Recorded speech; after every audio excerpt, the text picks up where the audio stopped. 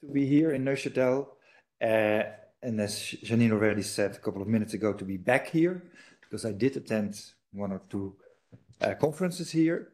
And Mathies and I did work together when Mathies was in Amsterdam, at the University of Amsterdam.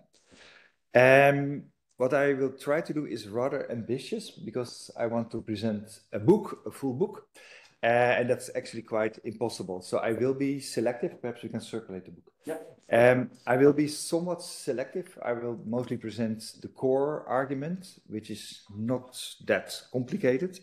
But just to say that the book has a couple of chapters I'm not going to deal with, but that can be part of the Q&A. I mostly present our analysis of what's going on, and not so much what we can do about it, right? So the two last chapters are about hope, and actually somewhat promising in the title, I'm afraid, Hopeful Liberalism. But I'm not going to say much about Hopeful Liberalism directly, but there are two chapters in the book, which is actually rather rare for me. I didn't do that before, but I think that the situation is so urgent that we have to think as scholars also about strategies, right? So we can come back to that. And there's also a chapter on left-wing nativism, so to make it clear from scratch that nativism is not just something embraced by the right or the radical right, but also by some left-wing parties. I'm not going to deal with that immediately. As you already said, right, the book is somewhat comparative. It's mostly about the Netherlands, and not because I'm from the Netherlands necessarily, because why would one's country be interesting?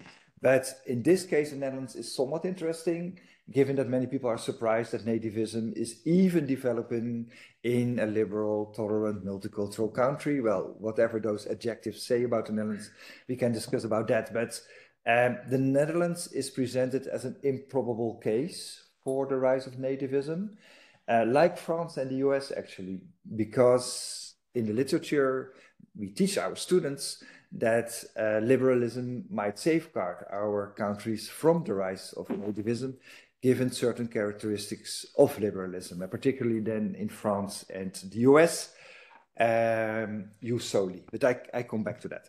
And I will indeed try to say something useful regarding Switzerland, but very much basing myself on the article that you already mentioned about gender nativism. So I come back to that as well. I guess that I don't have to convince you that there is a rise in nativism, and that it is very much linked to, but not exclusively to, the rise of the radical right in Europe.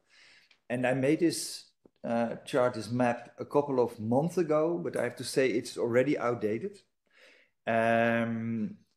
Yeah, so I will be rather normative, sadly enough, to the extent that in quite some countries, like the Netherlands, we are now in the blue color, the dark blue color, with the victory of the radical right during our last elections. As you see, right, this is the European Union. That's the only reason why Switzerland isn't there, and we can discuss whether the SVP is really radical right or not. I understood that there is some discussion about that, but at least there's something to say about nativism in Switzerland as well, I guess. And overall, the picture, if you look at Germany or France, right, at least in the polls, Front National and the AfD are much higher already. So this is just to give you an impression of a couple of months ago, but Europe is coloring darker and darker blue. So we have to see what is happening. And as you already mentioned as well, we have a rather simple argument. And the argument is that many forms of exclusion and discrimination that we are experiencing in the Netherlands, but not at all exclusively in the Netherlands, that these forms of exclusion, whether it is anti-black racism or Islamophobia or populism, that all those forms are deeply colored by nativism. So nativism is the core of the exclusion of those different forms of exclusion. And I will elaborate on that, but the presentation will be rather simple. So I just will discuss anti-Black racism, Islamophobia, and populism, and I will show how nativist those forms of exclusion have become. But before we do that, let me briefly introduce nativism so we have the same kind of idea what we are talking about. Therefore, I don't like definition discussions too much, but to be on the same page, it can be useful, right? So what is nativism? Inspired by the American historian John Hayem, we define nativism as you see, an opposition to an internal minority that is seen as a threat on the grounds of foreignness. This is actually not literally Hayem's definition, as you might know, because he's speaking about foreigners, which is quite an important difference. I come back to that. But the main opposition here is between foreignness and nativeness. Foreignness refers to people, practices, or ideas deemed to come from elsewhere. It refers to people who are there or who are here, but not from here. To those who are in the place, but actually perceived as being out of place. So foreigners, aliens, strangers. Nativeness refers to people, practices, and ideas who primordially belong to the soil. Those who are of the place, indigenous or autochthonous. And what turns nativeness into nativism, and that is the other central element that constitutes nativism, is the perception that foreign forces pose a threat to the native population. This is not a normative but an analytical definition, at least we propose it as an analytical one, and actually it's not limited at all to our actual situation or Western countries. In order to understand what was happening in the period of decolonization, for instance, the same definition makes sense. That it was a majority of the people in those countries fighting against a minority that was colonizing their country, right? Of course, the difference is that today minorities are overall powerless and the majority is powerful in our countries, whereas in the colonized countries, right, it was the majority that was rather powerless and the minority, but still the definition holds, right? And I think that's important because clearly decolonization did mobilize nativist sentiments, right? So again, there already, right, it is not like that all forms of nativism are necessarily bad, or we can discuss whether there is bad and good nativism, but I will mostly discuss the empirical situation of countries in which the majority, the powerful majority, is nativist and is excluding those who are perceived as being non-native. So this as a start to understand what nativism is about. But let me go to the three forms of nativism. And there he is already, and that is Geert Wilders. He's the leader of what's now the biggest party in the Netherlands, 23% of the votes, the Party for Freedom. Of course, as I already said, there are several types of nativism in present-day Western countries, but the most prevalent flavor of nativism, at least in the Netherlands, but perhaps also in Switzerland, is religious nativism, which portrays Islam and Muslims as threats because they are allegedly fundamentally different from national and European cultures. At the center of these cultural antagonisms are, and there we get very close to the article already cited, at the center are notions regarding gender equality and sexual freedoms.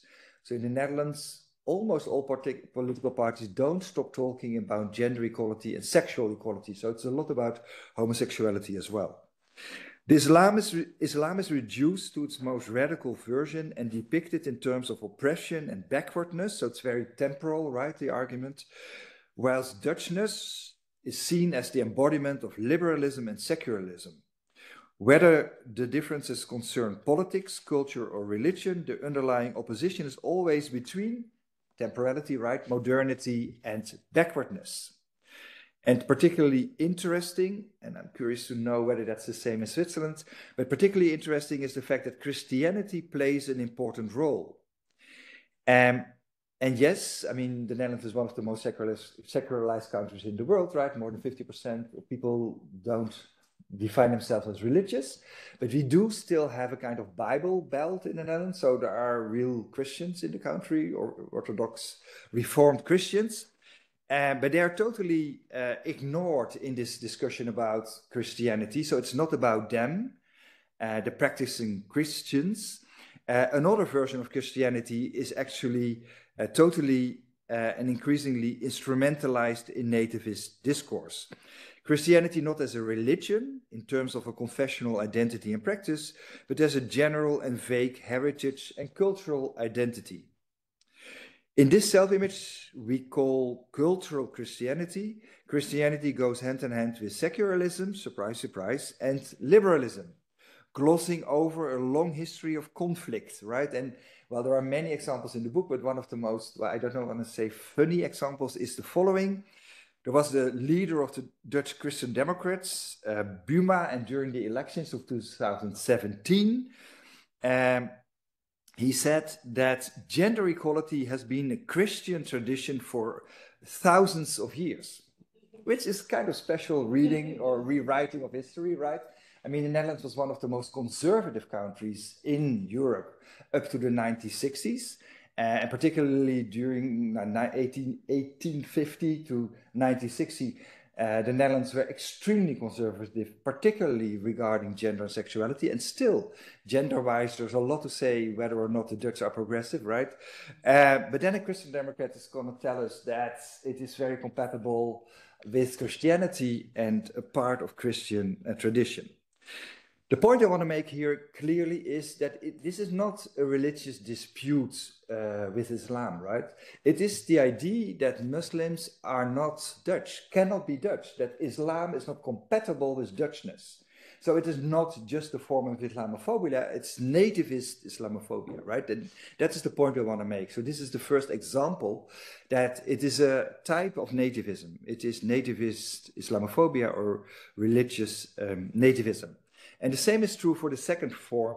I have to apologize for the horrible pictures, blackface figures, but I decided to put it out there because I have to explain what's going on there, which is a very shameful thing in itself. Racial nativism is another type of nativism revolving around issues of racism and demographic shifts between white Europeans and racial others. The nativist discourse on Black Pete, and this is about Black Pete, is a case in point. The anti-racist who criticized the Dutch tradition of Black Pete, and Black Pete is a servant of St. Nicholas, right? So that is a very much racist stereotyping going on there. So the anti-racists are regarded by the nativists as a threat to the Netherlands, right? So that is how the debate developed in the past years. Not only are the anti-racists blamed for creating division and hatred instead of national unity, but more particularly because their anti-racism is racist towards white people. Because the tradition is our white tradition, and how do they dare to criticize our traditions? Well, obviously, this is nothing new, right? I mean, there is an echo in the critics regarding Black Lives Matter movements. Dutch nativists perceive all affirmative action policies related to diversity and inclusion and anti-racism as anti-white racism.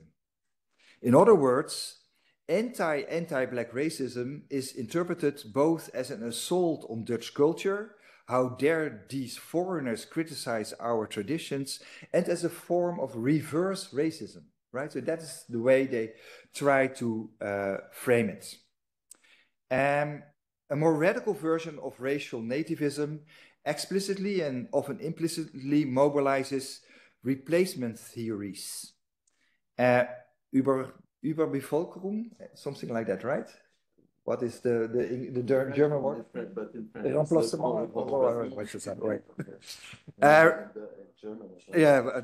Revolving around the idea, as you know, right, that whether intended or unintended, white Europeans will become in the near future a minority in Europe in the demographic race with non-whites from Africa and the Middle East.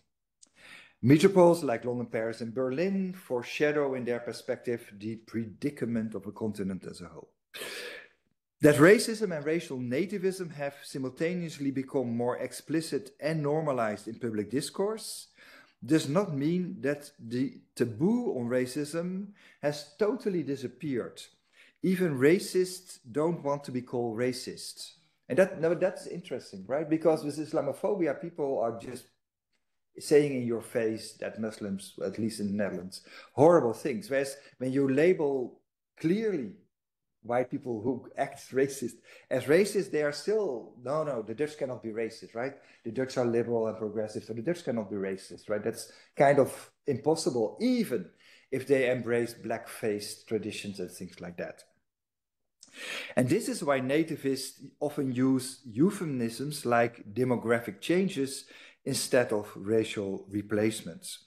And Geert Wilders, and that's pertinent given that he might become our prime minister, Geert Wilders defends himself against the accusation of racism by stating that he has not so much against Muslims, only against Islam, right? So, well, this is the way of reason. Again, this is not just anti-black racism, how horrible in itself, right? It is a specific form of anti-black racism. It's the idea that Dutch black citizens cannot be Dutch. Even as most of them and most of the people who mobilized against the blackface tradition, even most of them are Dutch citizens and have been Dutch citizens against their will, right? Because they were part of the former colonies. So that doesn't matter. They don't perceive black Dutch citizens as Dutch. So the very idea is that anti-black racist people who mobilize in that way disqualify themselves as being Dutch. So again, it's nativist. It is nativist anti-black racism, and I will come to the comparison with the US where it's slightly different. But in the Netherlands and perhaps in Europe, clearly it has to do with the self-definition of the Dutch as being white.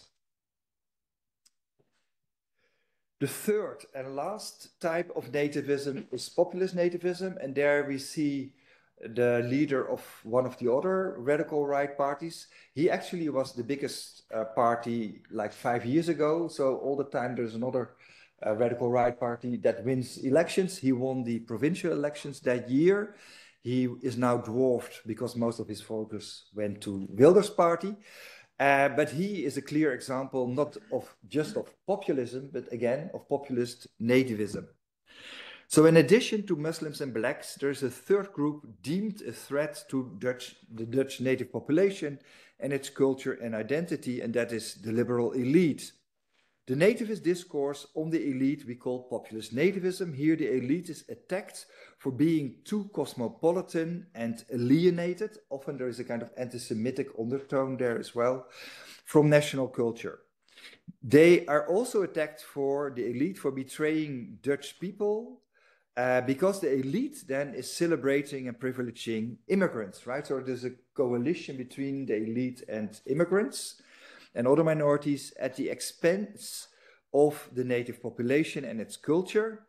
And this applies then to material matters. So the suggestion all the time that the elite is privileging migrants in terms of housing, right? All kinds of material things, but also regarding cultural issues like the Black Pete tradition or the way we teach history of the Netherlands.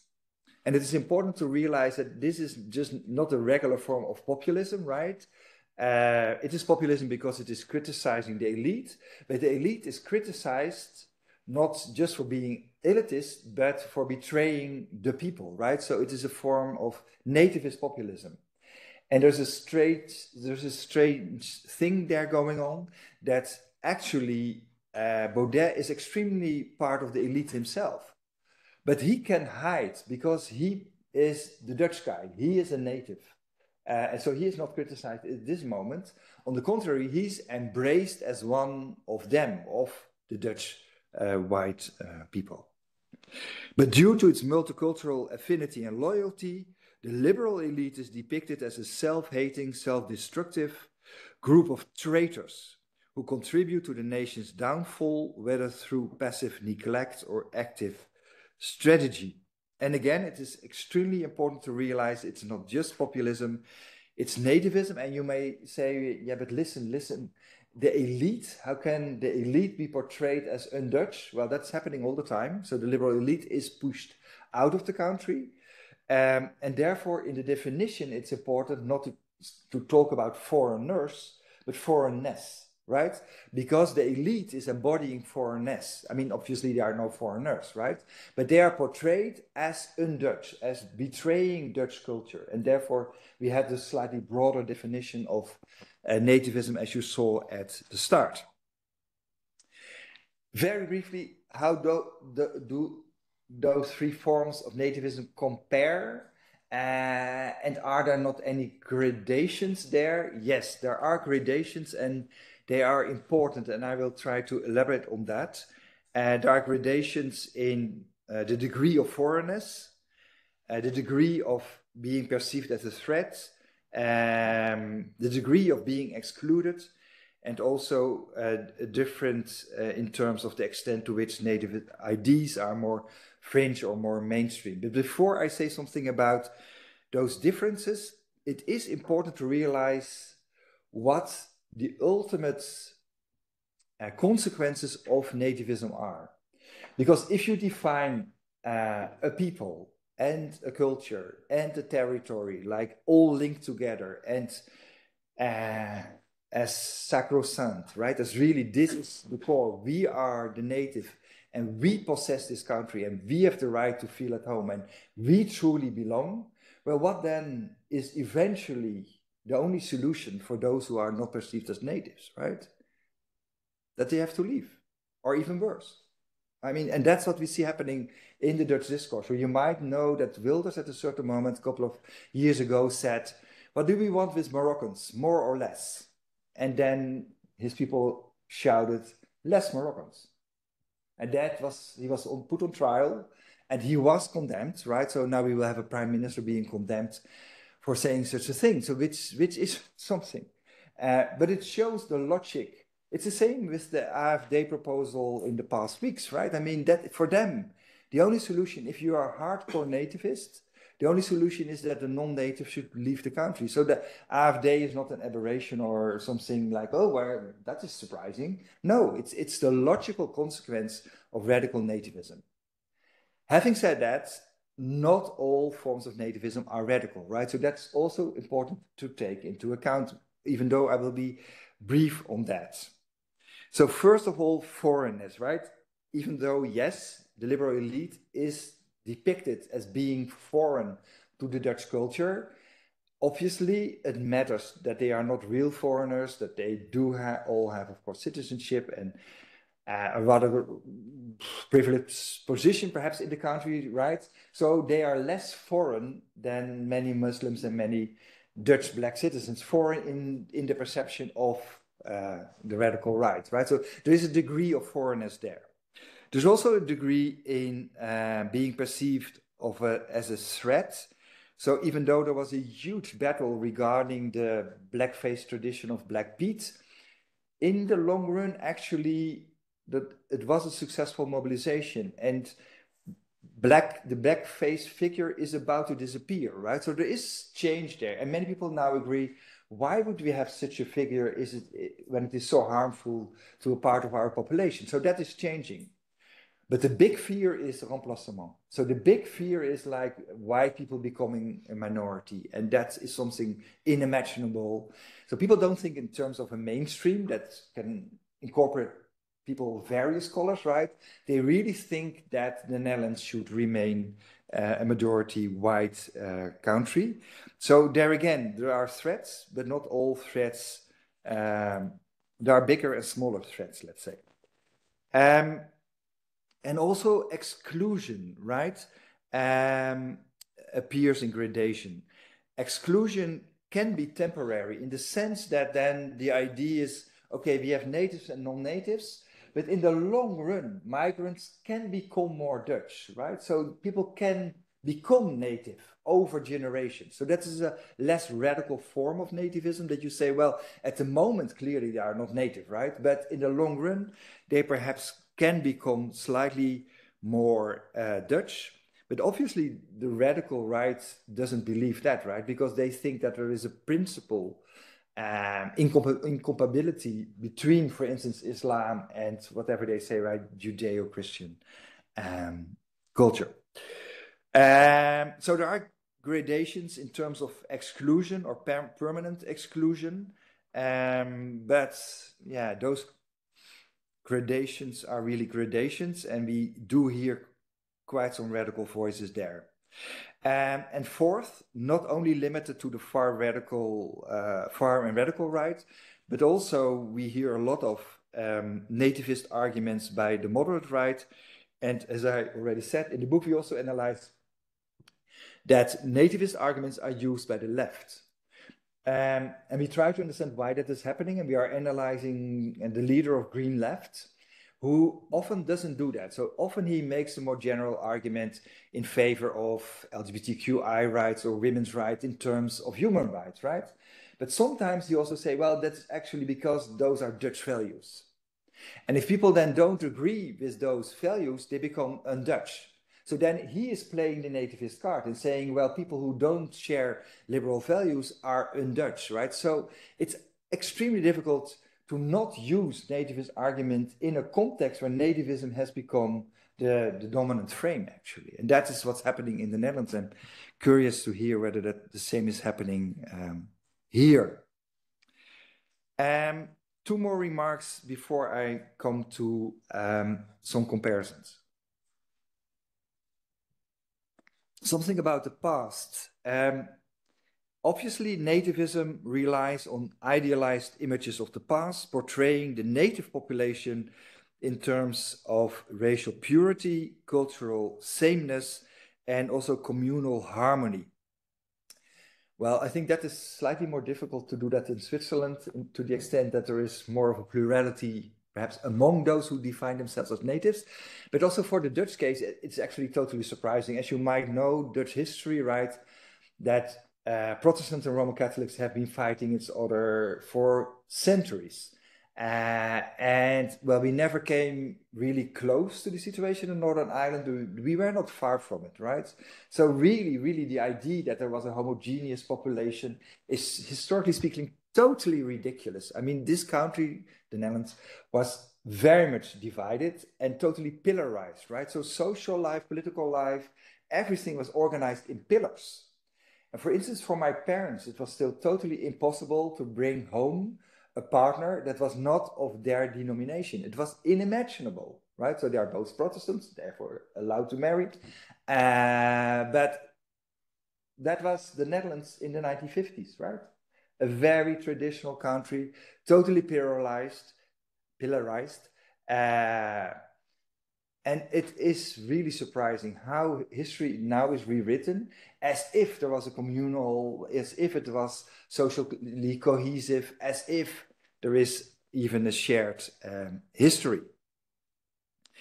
And the recent, in the recent rewriting of the history, it's also interesting that you might know that in between the victory of the Baudet party, radical right, and now the party of Geert Wilders, there was a victory of the Farmers' Party.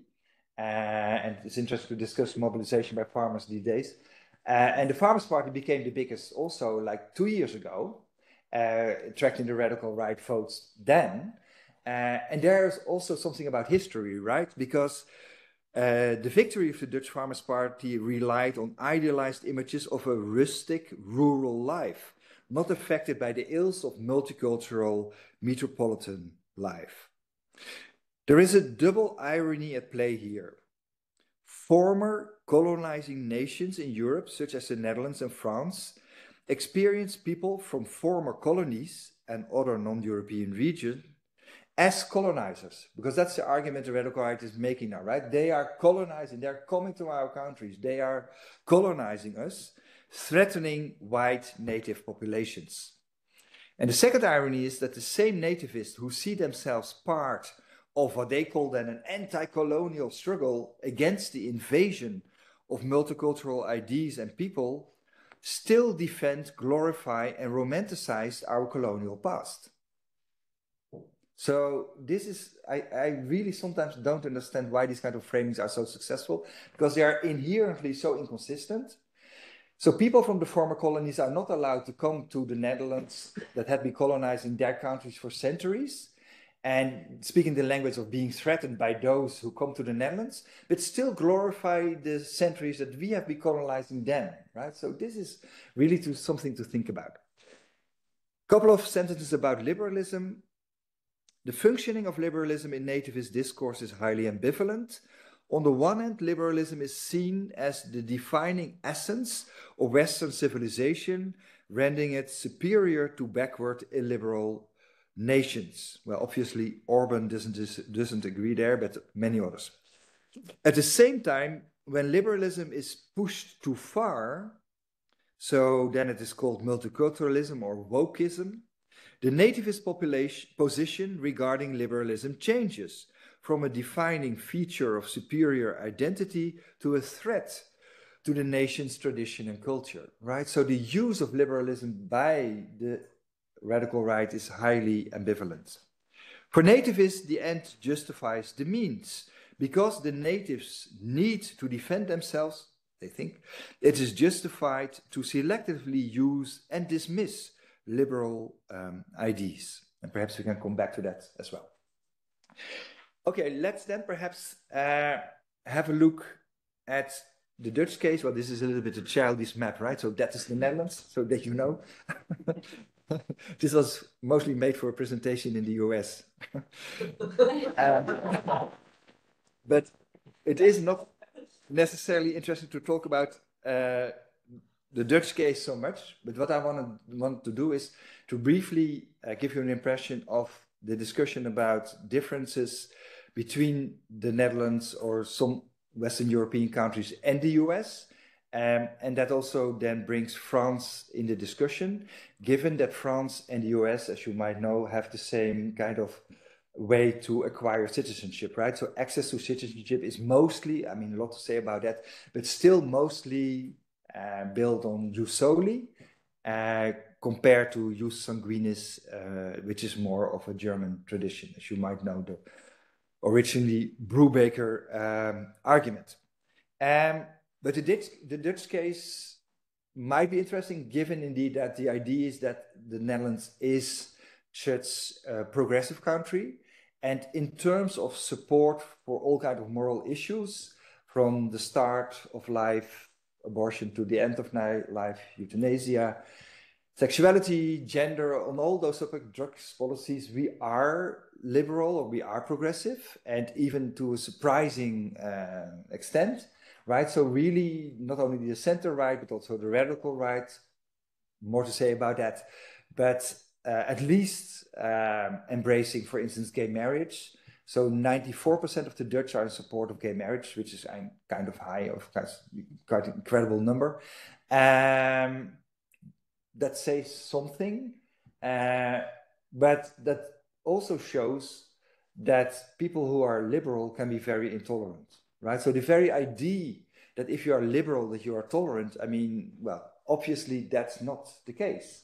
So embracing liberal values doesn't mean that you're tolerant towards those you think who don't share in those values, right? So you are disqualified then as illiberal. So the Dutch are still progressive, are not tolerant so much anymore, and have never been multicultural, but we don't have to discuss that today. So 2 more parts in the presentation. I hope I do fine. I will try to limit myself 10 minutes. The US first, but very briefly. So often it's said that the US, but also France, are safeguarded against nativism because of the jus soli tradition. But the US also because it is an immigration country. And immigration countries then in the literature are often portrayed as well, there are not, everybody is an immigrant, right? This kind of idea, the way New York is selling itself, right? The city of immigrants. So the idea is that you cannot really be a native. Well, I don't know whether you read the book by Hayem, otherwise do it, because it shows that the US has suffered from nativism since its start. And often groups that just arrived wanted to close the door behind them and to be acknowledged as the true natives, right? So nativism is really actually characteristic for the US, and the idea that immigrant countries cannot be nativist is empirically, perhaps sadly enough, not true. And the same, I think we have to say the same about jus soli versus jus sanguinis. And I think Brubaker, but he seems to acknowledge that himself as well, was just wrong, actually. I mean, of course, right, there is the rise of the AfD now in Germany, so clearly things like that do happen in Germany as well. But we still have to remember that Germany did receive almost 1 million Syrian refugees, and France only 40,000, right? So, I mean, there are huge differences there in... And then to say, well, Germany will be less welcoming, and Germany will more think in terms of natives, and France don't want frame Frenchness, francité, and nativism cannot be part of the French culture. Well, sadly enough, it's very much at the core of republicanism, which is perhaps not easy to understand, but sadly enough, it's true, right? So the very idea that there are not that many differences. I'm mostly struck by writing the book by the similarities among all those countries, and including the US, even though there might be some differences. Very quickly, anti-Black nativism, perhaps anti-Black racism is slightly less nativist in the US than in Europe. I mean, actually, when I discuss this with American colleagues, they disagree among themselves. Some will say, well, yeah, that's true, because actually the Americanness of Black people is not questioned so much. There are African Americans. There others will say, then yes, there are African Americans where other people don't need a hyphen, right? Because they're just Americans. So at least there is a core identity of WASPs, right? The white African, that those there. Compared to others, and also the birtherism by Trump, right? So questioning Obama shows at least that not only that there is racism in the US, because everybody acknowledged that, but that it is also somewhat linked to the idea who are the true natives, even though, of course, it's not about the First Nation natives, right? But then the natives who perceive themselves as the core of the US. American Muslims, there are quite some discussions there as well among our fellow scholars. They basically disagree. I think overall, Islamophobia is slightly less nativist for various reasons. I mean, the position of religion in the US, at least, is less embattled than, for instance, in the Netherlands. So to be critical regarding a religion is more difficult.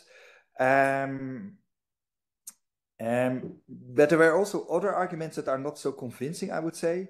They said, yeah, but it is because Muslims in the US are more middle class than Muslims in France and the Netherlands, for instance. Or it's a smaller group. But there, I mean, we have to do comparative work, right? So if you think about the history of anti-Semitism, I mean, sometimes there are barely any Jews somewhere, but anti-Semitism can be very widespread. And obviously, Jews are often attacked because they are middle class, right? And then there's a different kind of criticism or upper middle class. So I'm not immediately convinced that that is protecting Muslims in the US, actually. Nevertheless, perhaps they are slightly more acknowledged as being co-American citizens than at least in the Netherlands. And finally, populism. I think populism is as nativist in the US as it is in my and perhaps also your country. Trump is all over like true Americans and criticizing, of course, the elite and Washington, and also that the left-wing Americans are alienated from the ordinary man, cosmopolitan, and there's also this undertone of anti-Semitism, right? Criticizing Soros and so on, right? So there is a lot it is populist, and there's a lot of discussion about being truly American. And then the nativist discourse is so strong in American politics that the Democrats are using all the time, Obama and Biden, blaming the Republicans as being un-American, right? So being un-American is really part all the time of the discussion.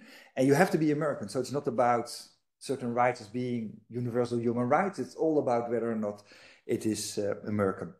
And then the last words, with a lot of hesitation about Switzerland, and thanks for those of you who helped me here a little bit.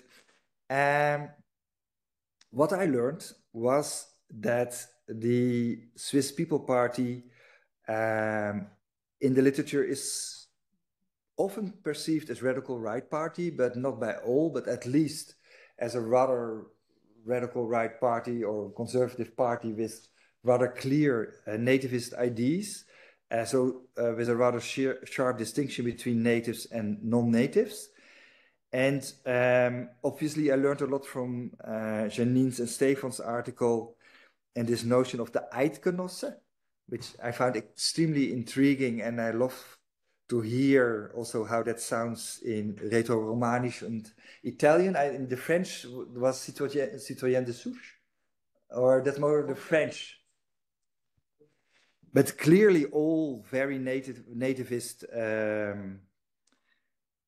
terms, and then compared to the papier Schweizer or the paper Switzers, like those who are only on paper but not truly and emotionally and culturally like that.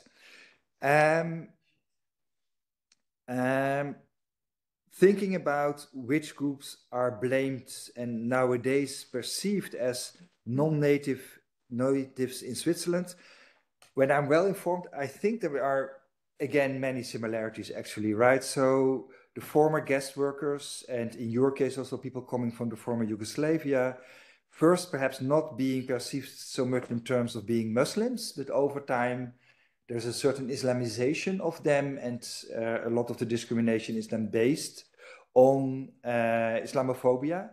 At least that's what happened in the Netherlands. So in the 60s and 70s, when they came from Morocco and Turkey to the Netherlands, it was barely about their belief, right? And more recently, it's all about them being Muslims. And I'm curious to know more about racist nativism in Switzerland, like which groups are included there from Africa, from other parts of the world, given that the history of colonialism is slightly different here than from other countries, even though Stefan explained to me that this is a country of colonizers without colonies or something like that. So not to say that anti-Black racism doesn't have a history here as well, but in a perhaps different way. And perhaps the same for populist nativism, that there is a strong critique of the cultural elite more than of the economic elite. So it will be interesting to think about how nativist populism is here. And then I get totally puzzled, I have to say, because I teach my students always that nativism is about one people, one culture, one language, one territory. Well, here we are. So that is really intriguing, right? And obviously for you, it's not a new question at all. It is more that in the debate about to better understand nativism, Switzerland is then such an important case. Because how then is the native in Switzerland constructed while being internally fragmented? And that implies then obviously that the Swiss identity is overarching, but learning from political science, there are so many countries that do have more than one language, but where their own language is the most important one, right? Belgium is an obvious case, right? And we, of course, learn always about Belgium. And Belgium, then you would say, well, is there not a native Belgium identity? Well, there's not, right? There's a Walloon and a Flemish identity, but not a Belgium identity. So obviously, but that's probably nothing new for you, the Swiss identity is really a different identity, even when it has to hold together 4 languages or 4 groups that identify differently.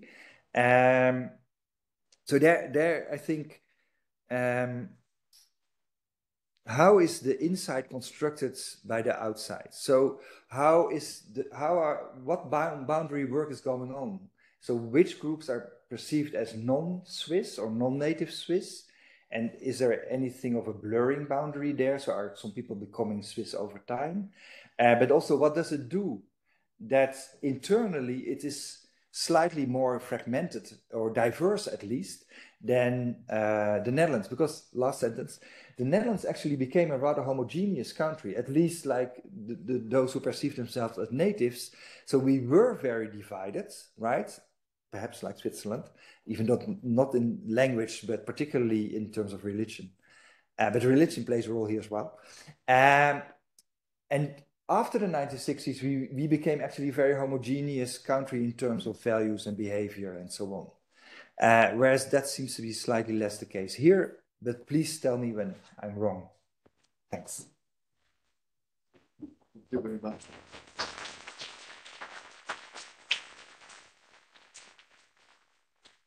Thank you so much, Jan.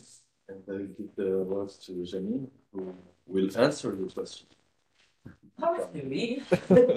Anyway, many thanks for giving me the opportunity to start the discussion. I think many people here would like to contribute, so I will try to not talk too long. And first of all, many thanks for your talk, also many thanks for your book. And I mean, you know that your work is very much resonating also with my own work, and I always find it very insightful and inspiring and also very useful. And of course, there would be so many things to say, and particularly also about Switzerland. I really, my comments, a little bit talk about Switzerland, but not only. I think others can add, and maybe later we can also talk about it. I start by saying that I really think that with this book you really make an important contribution. It's an important discussion we must have nowadays. I fully agree with you. What is nativism and nativeness? How can we identify it? How, in which configurations does it play out in different places? And your book, of course, does a lot contribute to this debate, but also what are the consequences? And from a normative point of view, also, okay, how to produce alternative narratives. And I still would be a bit curious to hear you about this. I didn't read your book, I told you I read the introduction, but not the whole book. Well, and as there would be a lot to say, there are, as far as what I did read, there are mainly also two things which I think are extremely interesting and important when we talk about this. The first is your argument that nativism is coming in degrees. I mean, there is kind of lighter forms of nativism, and there are stronger forms of nativism. And I think this is a very useful argument in order also to do very careful analysis in different places. And also the way you kind of describe these particular logics of nativism. So it's a threat to, these people are a threat to the nations, then the construction there is a group belonging to the soil, others are foreign, and exclusion is the best way of coping with it, basically. And I really think that this kind of middle-range theories are extremely important for social science. There's a general mechanism, but then we need to really carefully investigate local and historical context in order to elaborate what does nativism and nativeness mean in these different contexts. What does it also mean in different times? And I'm quite grateful for this because at least currently this is a tricky I often have in social science. There's this kind of tendency to import concepts, and we're not always doing careful enough analysis of the local context. So I really think this is really useful. And Switzerland is, of course, an important or an interesting case. And I would even say, this, I will come back to Switzerland, just some words that we have here a form of cultural nativism that takes a slightly different twist from what you were describing. I mean, we have this idea of over-foreignization, which is like the foreign as a threat to Swiss spirit and culture, which is something which is very prominent since the beginning of the nation state, almost the formation, since the 1920s actually. And it has been, this idea has been very much influential in politics, and it targeted actually different group of people. who are the two foreign people, those who are not native, attract to Switzerland? The Jews, but also the socialists, of course. Yeah. World War II. Feminists, by the way, they have been so un-Swiss, particularly defined by the Catholics. So this is really, yeah. But then later the Italians, the Germans, etc., etc. And as you already said, this distinction we had between Eidgenosse, Confederate, and Swiss, or non-migrant citizens and migrant citizens, I think this distinction is clearly a nativist one, which is really, really strong. And this is valid, by the way, also for German and French, not only for black people or people of color, etc., which I think makes it even more complicated, basically. So there are really different forms of nativism here. I will say something when it comes to language later. But I have mainly 3 points, really, or one point which has 2 arguments, which is maybe the most important thing I would like to say. You argue that we have a return of nativism. A rise, I fully agree with you, but is it really a return? I would suggest the counter-hypothesis, and I'm definitely for sure not the only, the first one probably was coming up with this. I would argue that nativism and nativeness are actually fundamentally modern phenomena. And as you clearly also show, not in your talk but in the book, related to modern nation-state building and to colonialism. And as such, I think they are intrinsic to the logic of the modern nation-state. And you quote Sharma's work, like the question of people of the place and people out of place, and the different twists this takes in colonial and decolonial states, where native is something else. So if I talk about nativism in Canada, I mean, I really have to explain what I'm talking about, because, you know, it's something really different. But you argue that liberalism, birthright citizenship, and being an immigration country would have been thought to serve as a safeguard against natives. But I was really thinking, who did argue like this? And why should they actually serve as safeguards?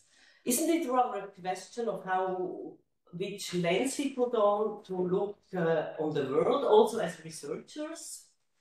Because of course, after World War II, we saw this internationalization of liberalism, the Declaration of Human Rights, etc. But we also could observe that the logic of the nation-state became fully internationalized after the Second World War and anchored also in the UN Charter, in these human rights, the right of self-determination of the nation. So it was always there. Did just researchers not see it? And went on this liberalism issue. I cannot go into detail, but I really would argue that the logic of nativism, which you describe so really adequately, is basically intertwined with the formation of the modern nation state, and hence it's not a return. I would rather argue that nativism can crystallize at certain points in history, can become more light at other points, but then it becomes more strong, like that, definitely as it is instrumentalized by the right-wing parties, but that it's intrinsic to the logic, it's always there. It is like these classical sociologists who all thought we would lose our primordial relationship and community would not be important anymore, we would all be individualized, and of course, they have been wrong. I mean, they didn't see these other kinds of mechanisms which have been at play. And related to this, I was also thinking about, your book talks, and you talked a lot about parties, about right-wing parties, left-wing parties. And I agree with you that, of course, these parties, they mobilized this narrative, nativist narrative, and brought it really back. I mean, in terms of reinforced it, not a return, but they reinforced it. But I would argue that, at least in the Swiss case, nativism and nativeness is an everyday pattern that goes far beyond the party politics. And actually, it is really a a pattern how many people in this country interpret the world and make sense of the world. And this is also, when you look a bit historically at Switzerland, I think that that's basically what we see. Nativism was here before the rise of the Swiss People's Party, which in my eyes is a radical right-wing party. So when Switzerland was founded, first there has been quite strong Republican ideas, but then it switched quite fast before First World War to more ethnic understanding of nationality and also a nativist understanding. These were liberals, Catholics also, but also Protestant liberals, basically, who introduced this change. There was a strong debate at the beginning of the 20th century that Switzerland was actually not accepted as a nation within these European nations because we had multiple languages and because there have been so many immigrants, and the politics was about, we are afraid, we are colonized by the immigrants. This was at the beginning of the 20th century. So this is already a nativist argument, basically. Or when we look later, before the Second World War, till the 50s, Swiss scientists have been absolutely internationally recognized for eugenics and race theory. There are many good work of historians showing this. And this is, of course, about the national body, a healthy national body, which is a nativist argument, again, very clearly. And there you had who should be deported, again, of course, Jews, but also alcoholics, people who consume too much alcohol. I mean, all the Romans, etc., which I think is... So basically my argument is it really a return or does it take different shapes?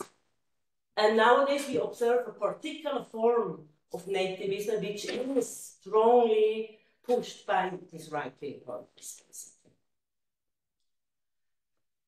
And maybe another... No, I have already talked 10 minutes. I stop here. There are really many things to say, so it's very inspiring. So thanks a lot, and I think we will have other discussions. And we can come back also to the question of the language maybe later. You want to briefly react? Yes, briefly. Though I basically agree with your argument. We just like the title very much, I have to say. So there is this, you might know there is this famous novel in the US which is called The Return of the Native. And obviously we have been discussing, because normally we would say The Return of Nativism, but that is not the book title. But I'm going to defend it somewhat, even though I learned and I fully now acknowledge that there might be national differences there. So for instance, that the way it was mobilized, this idea of overbevolking or already being replaced or overwhelmed by foreigners, obviously has to do with the development of and the founding of the nation states in various... so for Switzerland it might be different. So the idea of the return is not to say that it had totally disappeared, but indeed that for, well, quite some decades in at least some countries, there was not so much of a debate about national identity. So when I tell my students that when I was studying in the late 70s, early 80s, till the mid-90s, we never discussed about Dutch identity. I mean, that was just not the topic. Nothing was framed in terms of Dutchness, right? So there was this entire idea was not necessarily a taboo, but it was not at all the dominant frame. That doesn't mean, and you're totally right there, that implicitly there was a lot of Dutchness. And of course, there was also, we can discuss about that, but there was something like a Dutch culture that people, or Dutch mainstream that people were participating in, right? So it's not to deny that there are such things out there, but it was not politicized in that way, even though it is the very basis of the development of a world system of nation states, right? I fully acknowledge that. And therefore, indeed, we have to all read Nandita Sharma's book on nativism, and particularly then how the post-colonial struggle actually shows or legitimates very much this idea of self-determination of people, right? And in that sense, I'm not sure whether we can have the discussion tonight, but I think my next book will be about questions of nativism and indigeneity. Because on the one hand, many progressive people are embracing indigenous people and so on, right? And of course, there is a different power relation there compared to others. But there's the same idea that some people belong to the soil, right? Their territory, their culture, one people, one culture, many languages. But I mean, that is the... so there is something about that anti-colonial discourse that locks native people in the US up in their territories, right? So there's a lot to be said about that, but it is not coincidentally a similar development, but it is both showing how much nativism is the fundament of the modern nation state, but that doesn't mean that it was always there in the politicized sense, and that it was almost the main defining line in that sense, right? So that really depends on national histories and the difference there. Two things about, or one remark regarding the two safeguards, the jus soli and the immigration. Well, I do think that a lot of Republican writers actually do argue that since everybody can become French, the notion of natives doesn't make sense. Yeah, everybody becomes a French native, right? But there are no non-natives, because everybody can become French. And we are colorblind, right? So the French don't see color. It's like everybody is like French. Obviously, we now know that republicanism is empirically totally, in that sense, improbable, right? Or it is, the claims of republicanism in that sense don't make sense at all. And we know that France is one of the most racist, anti-black racist country in Europe, right? So not being colorblind, of course, is totally not true. So the very idea of republicanism as the most inclusive system, not making the distinction between natives and non-natives, is not true. And yeah, I think there are quite some scholars who still believe actually that immigration countries also, that it doesn't make sense to have a sharp distinction between the natives and the non-natives, because all the time people are coming in. Well, the thing is, not all the time people are coming in, right? So there have been waves to the US, obviously, but there are still fellow scholars in the US who think that it is ridiculous to talk about nativism in the US. Whereas I think, well, actually, it's rather clear, even though it might be more inclusive to the extent that Black people are more included than in the European context as national citizens, right? So horrible racism, but not being discriminated because you're not American. Yeah, thank you very much. So let's open the floor. Questions or remarks?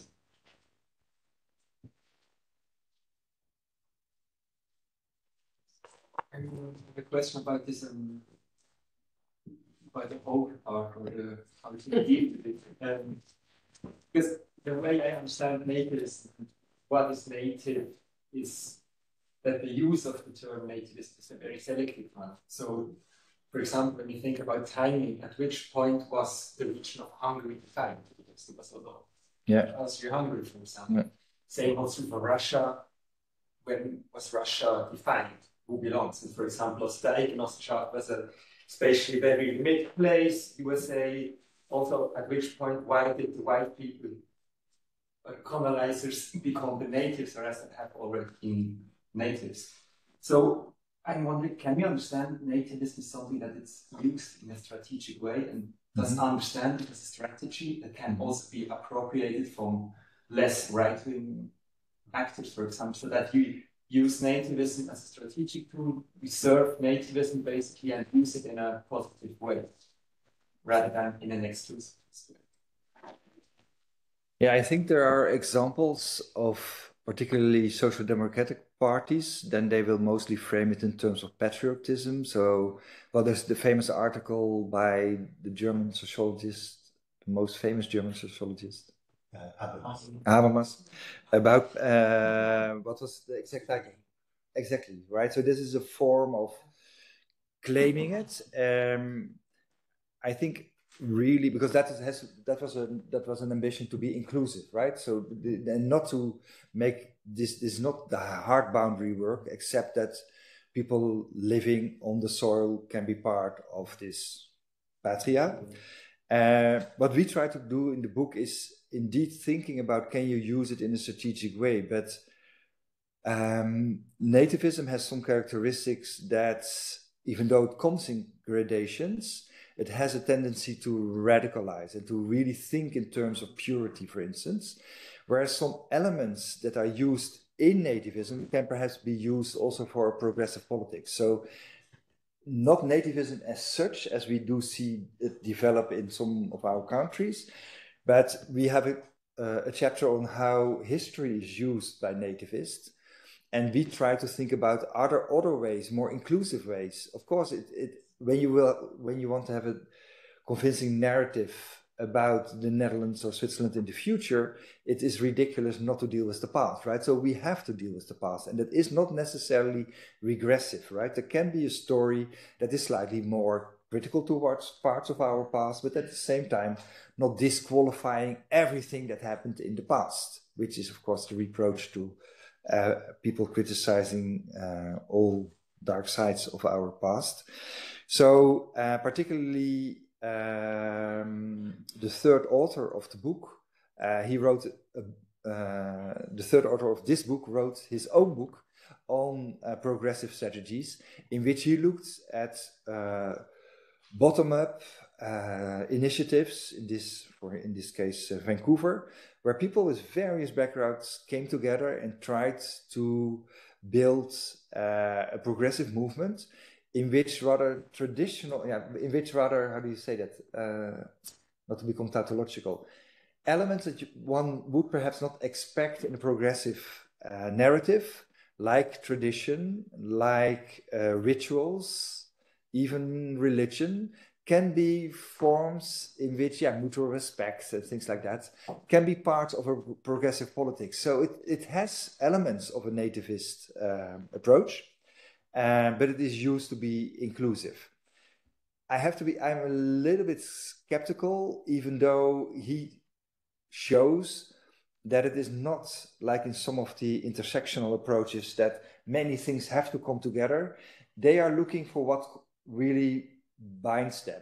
So what is possible that many people share, and not to ask from each other, that not a maximalist strategy, that we have to share all kind of opinions about all topics, but what brings people together in a rather minimum program. But there are elements of ritual, tradition, and hope play an important role. It's not a strong story yet, I found, but we have to look like where, right? Because we desperately need a better response. Anna. Yeah, thank you so much for the presentation. I was wondering, when you mentioned the radical nativism and as a logical consequence for foreigners, for politicians that are radical nativists, to aim and to manage to make foreigners leave. And I was wondering, have you, writing the book, have you reflected on cases in which we see politicians that are radical nativists in power, and they're not able to do what they discursively promised? What then would it be worth to look at what then happens then, and what happens also in the support for them? I was wondering if you also looked at that. Somewhat. I mean, radical right parties being in power in Western Europe is still rather rare. Obviously, that's different in Hungary. In the introduction, I didn't deal much with where nativism is developing, also because it is developing in many parts of the world. We are focusing here on Europe, but it's obviously both in Eastern and Western Europe. And in Eastern Europe for a longer time. And you're right, it is not easy, luckily enough, to push people out, but they are very effective in not letting people in. very effective, right? I mean, Hungary just doesn't allow any migrants, basically, except for some economic migrants they want to work there. So it has enormous material consequences. But you're right, it's not just expulsion. It is perhaps more about being extremely strict on not letting any people in. And I don't know the numbers by heart, but how many asylum seekers find a place in Hungary in the past years? It will be close to zero, right? So it has enormous material consequences compared again to Germany, where 1 million people affected by the Syrian war. So the differences are enormous, right? Even though, I mean, you can say, yeah, but Meloni is not very successful, right? Till now, so it is not easy, depending on where they are and what kind of borders they have to do it. And there are legal barriers because of the European Union. And one of the things that is discussed now in the Dutch coalition talks is to ask, like Denmark, to be not part anymore of the regulations regarding migration for the Netherlands, because that's the only way that they can implement those radical measures. And well, look at Denmark, right? Or look at Britain and Rwanda, or Denmark and Rwanda, right? I mean, these are illustrations. This is not big scale, but it shows the same logic, and that's so worrisome, I think.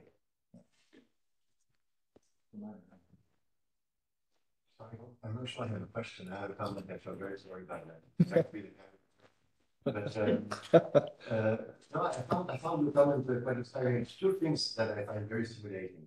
First, that you want to have a definition of that nativism that can travel way beyond Europe and North America.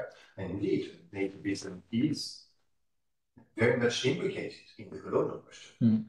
And there, nativism was used as a progressive resource. Yep. And actually, you might think that I also agree with you. Nativism is just a matter of degree, because it is part of the nation state border, but it's even a legalized form of discrimination. If you take the Universal Charter of Human Rights, for instance, the only basically reservations as to the supposed to be a universal application of human rights is the lawful discrimination between citizens and aliens. And you would pretty much find the exact same terminology.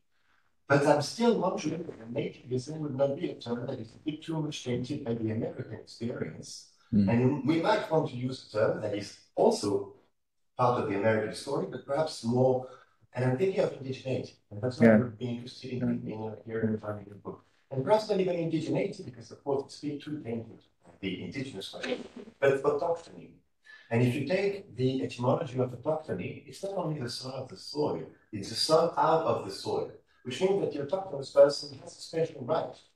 And in nativism, it's not a mere fact of being born here.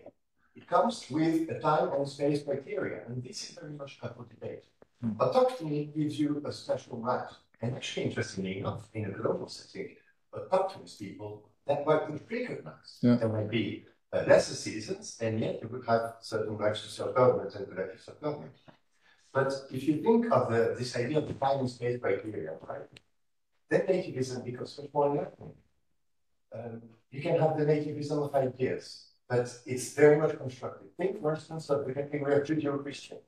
I mean, we spent much of European history trying to expel the Jews, and in a couple of decades, we, through discourse, made them autochthonous. We made them native of Europe.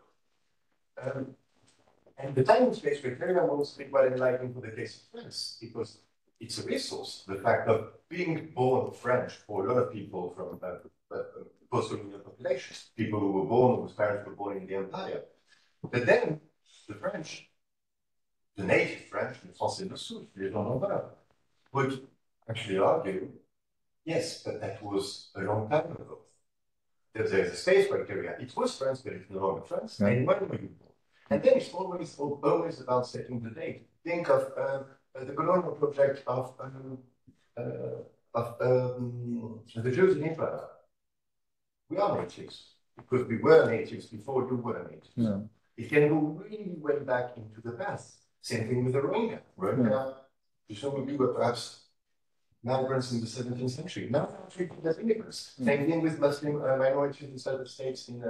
So nativism, perhaps autochthony would be, so the distinction would be between autochthonous and alloctonous, because it confers, it gives the concept a special right to the soil, right? And I really think that if you take into account space and time criteria, you can pretty much account for any instances of nativism, whether progressive or rather conservative around the world.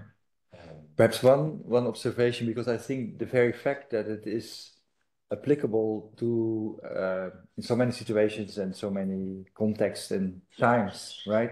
If you think about why is nativism in our days has such an intuitive plausibility, why does it appeal so much to people, is exactly because it has also this progressive histories and undertone and the very idea, right, that we barely can escape. So we are so much used not only to living in nation states where we know whether others think that we belong or not belong, but we have so many practices that are very nativist, and some of them are exclusionary, and others are for people totally normal. I mean, the same will be true, I think, in Switzerland. So in small villages in the Netherlands, if it's forbidden to build new houses, but if new houses are built, it's only for the children of the people who live there. Imagine that, to do that in a city, right? I mean, that would be totally implausible. So there is something about the rural compared to the urban that it makes sense to perceive them as autochthonous, as really belonging to the soil there. Whereas in neighborhoods of big cities, it's about mobility and not really getting rooted, pas de racines.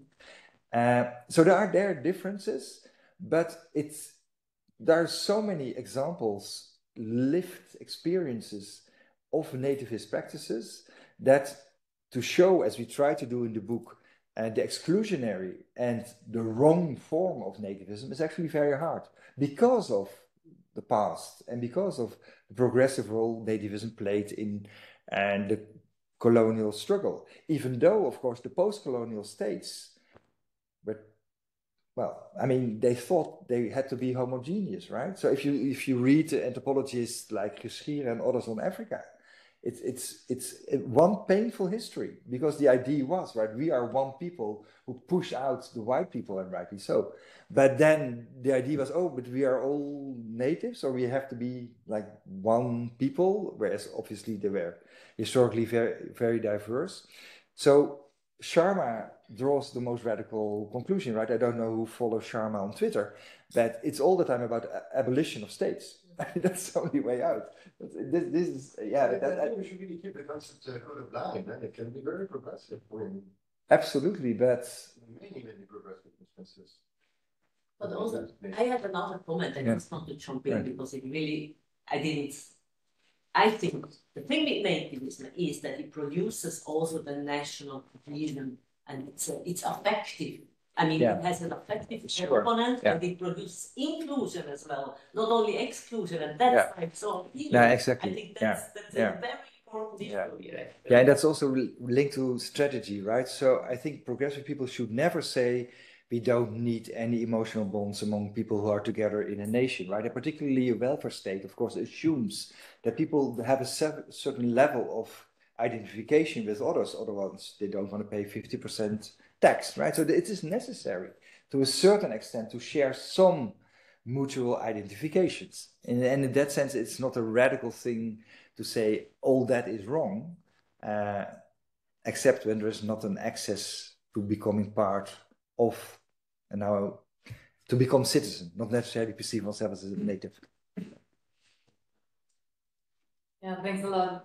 Very, very interesting discussion also, and super interesting inputs, and keep thinking about like the terminology and the concepts. And I would also like to bring in a bit the empirical perspective of how to measure these things. So I'm someone who's been working a lot on xenophobia and nationalism, patriotism with social psychologists. So they are also really the experts on these terms and how to measure them. And I'll just try to find like a common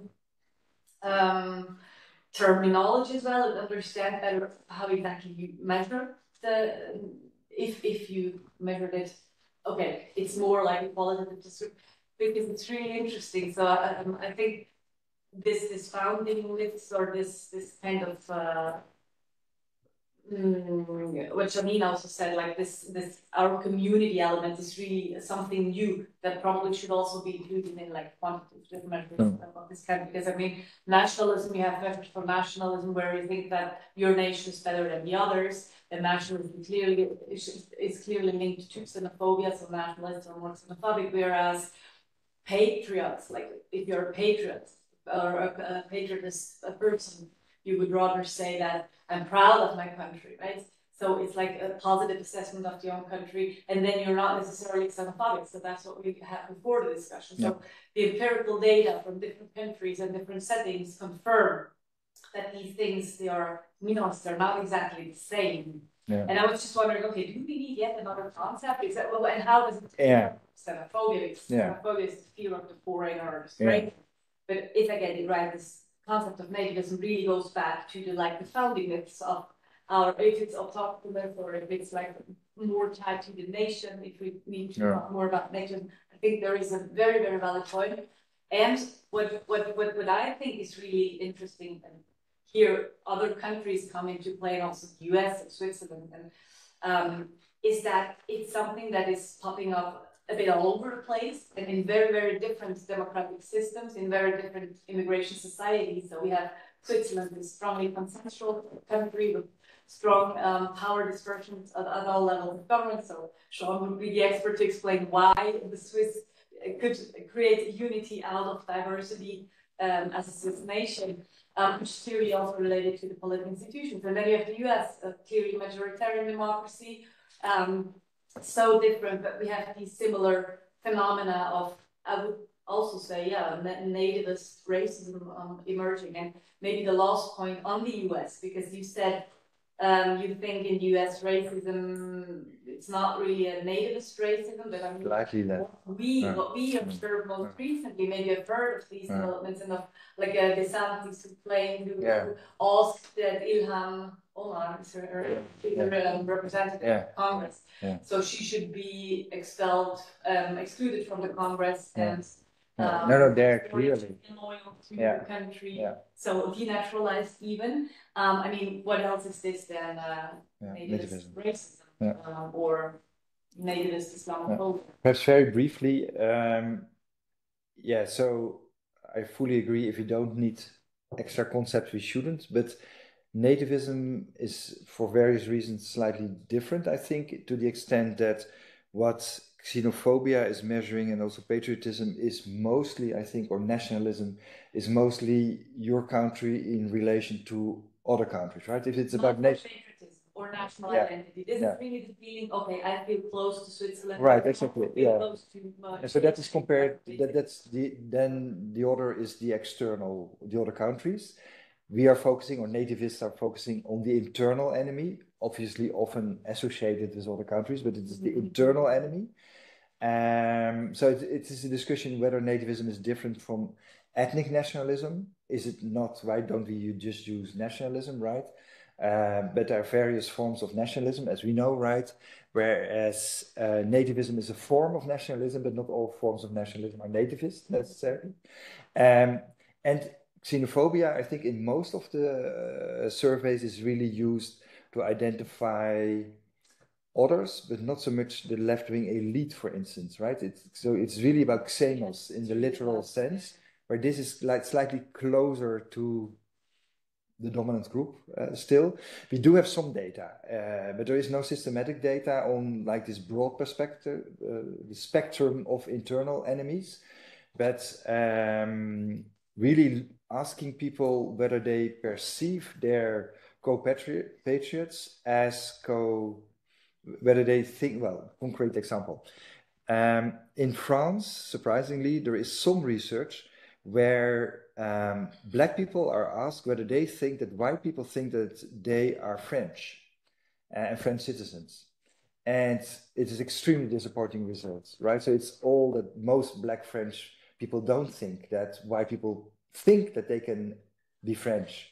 not in terms of nationality or mentality, right? So that is a kind of data that gets closer to what we are describing, which is highly, it's very much about the emotions, right? So, and measuring emotions, but it is very much this idea that people are far from being French, and that they know that themselves, that, or they think that other people don't perceive them as French. So that's not much data, but there is some data in the book regarding that.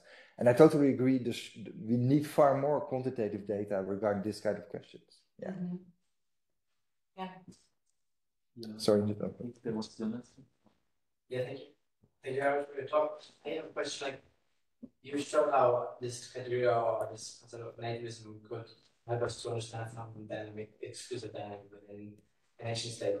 But, and we discussed whether it's good and how to study the same or not, patriotism or xenophobia. But do you really point at where the source of these different forms of exclusive dynamics are produced? Yeah. It's a rhetorical question, I think not. Yeah. Well, actually, maybe for example, some type of identification, for example, welfare state and why you should pay so much taxes is necessary, but it's not maybe would it not be interesting to measure the degree of acceptance of the construct of the nation state, let's say, among us, and situate there the first seeds or grains of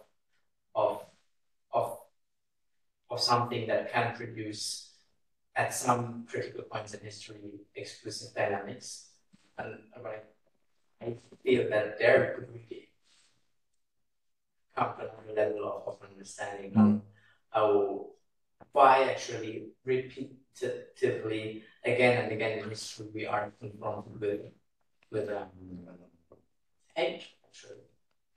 Yeah, obviously this was the elephant in the room. I should have said that actually there is a chapter on explanations for the rise or the return or the becoming explicit of nativism. But I guess that you will find the chapter a bit disappointing to the extent that we are mostly debunking all kinds of explanations that are out there and that simply don't hold. So normally there's a Marxist in the audience and the Marxist will say, well, this is all class and you're stupid. Where are the socioeconomic things, right? Because clearly it's due to neoliberalism and, well, it's not.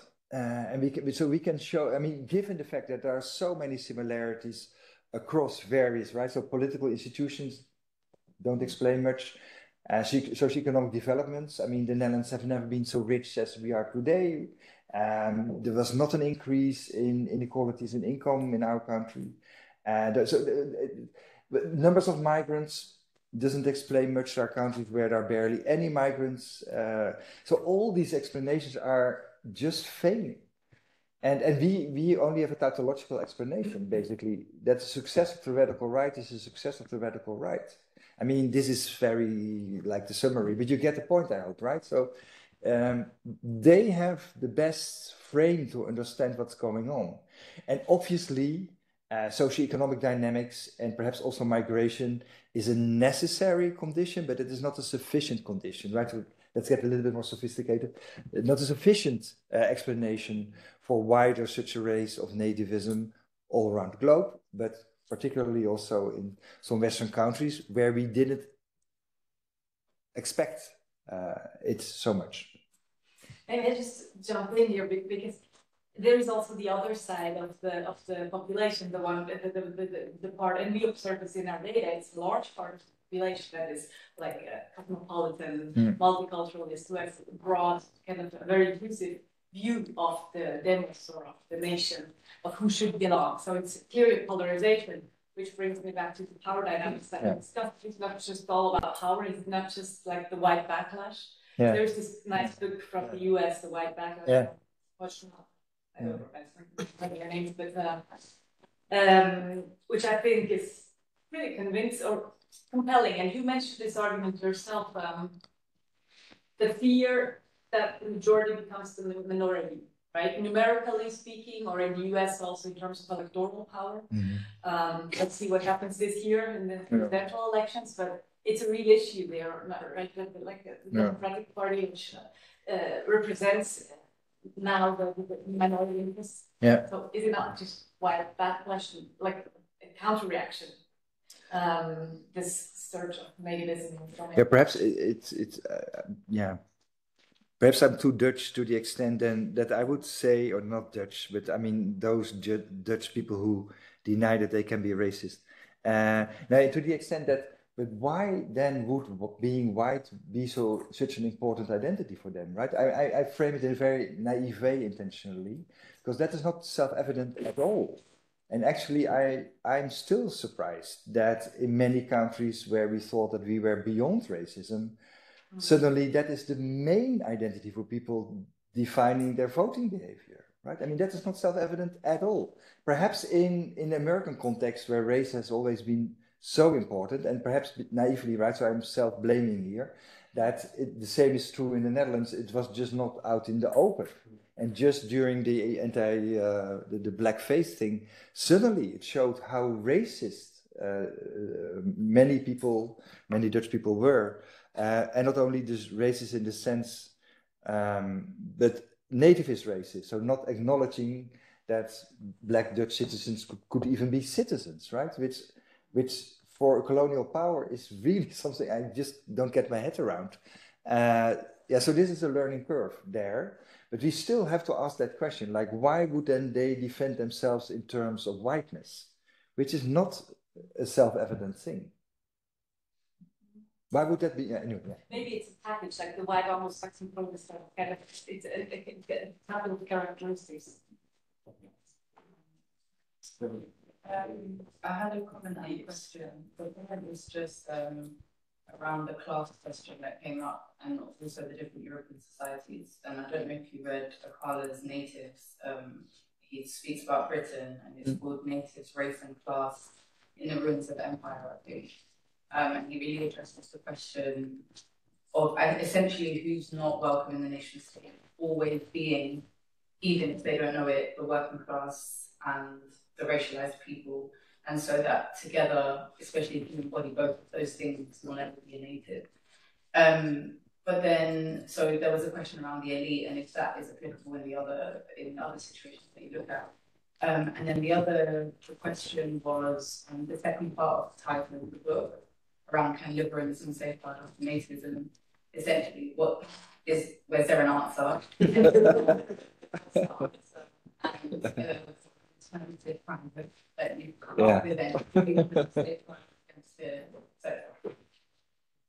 Thanks for the questions. I for sure I'm not able to answer them satisfactorily, but obviously, right, overlapping identities, and some groups are even, it's more improbable that they are perceived as natives than others.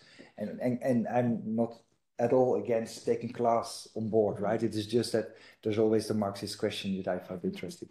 But no, obviously, yes, right? And if we look into the discussions in many countries regarding migration, asylum, but also labor migration, some migrants are good and others are not good, right? And working class migrants, undocumented migrants, of course, are even perceived as far less belonging than other migrants, and therefore the gradation is important, right? Because some migrants seem over time to become part of the native, or at least of the mainstream, if I may use that term, whereas for others it seems just totally implausible in the perspective of those who perceive themselves as natives. The safeguard. So the thing is that, again, and perhaps in that sense, I don't want to say it's a necessary book, but the thing is, we wanted to show that was assumed in a lot of the literature doesn't work like that. It is not to say that it doesn't work at all, right? If you look, but that's coming back to the data, so where do we find the cosmopolitan people living in which conditions? And then cities help, and that New York is portraying itself as a welcoming city is helpful, right? We did a comparative book on Amsterdam and New York. It's a lit hubris, Amsterdam and New York. But interestingly enough, it is about the mentality that you can create by telling the stories about that this is a city of immigrants. But even more interesting, New York still has a lot of institutions that are really helping people to become New Yorker. So because there is this ongoing history, so it's not to downplay that there are mechanisms that do help people to incorporate or to as Americans would say, assimilate into the mainstream. But those are not the big things that were often indicated in the literature, right? Jus soli or jus sanguinis, or being an immigration country. It really depends. I mean, there are immigration countries that are looking back, oh, why did we have those people getting into our country, right? So there should be a positive evaluation of, yes, we are an immigration country. The Netherlands is still totally in denial. We still think that we are not an immigration country, which is really ridiculous if you look back, but particularly if you look back to the long term, right? But if you look back the past 50 years, but also during what is still called the Golden Age, which is very painful. In the 17th century, 40% of people in Amsterdam were not born in Amsterdam, right? So there are a lot of stories to tell, good stories about immigration, but what we do here are negative stories about immigration. So it depends, which is a stupid answer, but it depends on what kind of stories are told about immigration, and then it can be helpful, yeah. And citizenship laws do matter. I'm not saying they have very material effects, but sadly enough, jus soli is not sufficiently helpful to counter nativism. That would be the argument. Yeah. Thank you. I just have a quick question following up on what Shaleen said. Going one step further and say, is it not necessary that we have a nativist discourse? Is it not part of democracies that we constantly ask ourselves who belongs and who does not belong? Obviously, we can talk about the extremity of some of the proposals, like, you know, expelling whoever, taking away their citizenship. But if I think about the Swiss case, so we had votes on, do we want to allow the construction of minarets? The majority said yes. Do we want to ban the wearing of a burqa? And the majority said yes. So, I mean, where would the benchmark or where would the standard come from to say that the majority of citizens is not allowed to feel and think that way? If it's a clean, proper democratic vote where everyone who is entitled to vote can vote, now there's a problem there, I understand. So if I can answer that we should just extend voting rights and let more people participate in the democratic debate, but in and of itself, the nativist debate is not something undemocratic, right? If it stays within the bounds of non-violent discourse. And as you said before, bring it out in the open, let's have a debate, with that, let's have a vote, and then move on, accept the result, or try again 20 years later. Yeah, well, obviously, when there's a majority of the vote, often that should be followed. But the thing is, I'm a Democrat mostly, but no, but exactly. So why the obsession with all kind of things that people think that are not part of being Swiss, right? Which actually makes the Swiss community more homogeneous. So, of course, if there is a vote, but why this obsession with minarets that were barely there, I think, right? So what does it tell us about that? Those are the debates we are having today. And why is it necessary to frame almost all the things? And it would be interesting to look back, because there will be many other topics also be voted by referenda, right, in Switzerland. But why to have these kind of things that do have such exclusionary impact to rather small groups of others? Why this need to imagine ourselves as an homogeneous, right? So that is the link with nativism, is, at least its radical forms, is that it is not inclusive. Of course, right? In democracy, it's about boundary making. But why are we these days obsessed by full boundaries, strict boundaries, instead of thinking about blurring boundaries, indeed including people who perhaps don't have formal citizenship and give them some right of voting? So it's not, of course, to criticize what the referenda are about, but it's more a sociological observation, like why this obsession with homogeneity, purity, and why not allowing for more pluralism? And indeed, is that not the core of liberalism? Yes, exactly. But we live in a liberal democracy. Nativism is essentially can be very democratic. Then the question is whether it is liberal and protection of minority rights, protection against the tyranny of the majority is the conditional characteristic of liberalism. So, yeah, but as you said before, I mean, it's legitimate to discriminate against people in the nation state logic. That's the way we have it. Of course. So it is. So you can say this is part of democracy. So, but still, you somehow have to. Sure. I'm not an open frontier guy, but it is like No. I like the answer. But it's complicated because sure. in Switzerland, it's all. I mean, it is always a bit the argument. We cannot be racist. We cannot be sexist. We cannot be anything because we have the best democracy, the federalism, the direct democracy, etc. And I think this is part of Swiss nativism. This whole argument. I'm not saying you said it, but for me this is really part of how at least the Swiss nation, the homogeneity is created. This is one of the small arguments, the puzzles actually. Like the Dutch cannot be racist. Yeah, exactly. Right. It's French. No, it's French. now we did dinner, a very native dinner, actually. French. Continue the discussion. Okay, Thank you again. Thanks again.